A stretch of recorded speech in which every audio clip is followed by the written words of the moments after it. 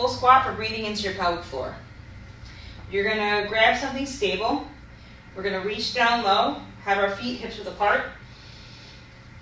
Hanging onto the steady surface, we're gonna go lower ourselves down to the squat. Make sure the tops of your ankles are relaxed, your tib anterior is calm, head relaxed, and that we're not bottoming out onto the floor. We're able to sit into this full squat position. From here, you can place your hands onto your sits bones just for some tactile cueing that you're breathing into your pelvic floor. Once in this position, take a breath in through your nose. Feel your pelvic floor expand into your hands. Exhale long and slow through your mouth. And repeat breathing down into your pelvic floor, allowing the muscle to expand. Use your arms to come out of the position. And repeat as prescribed.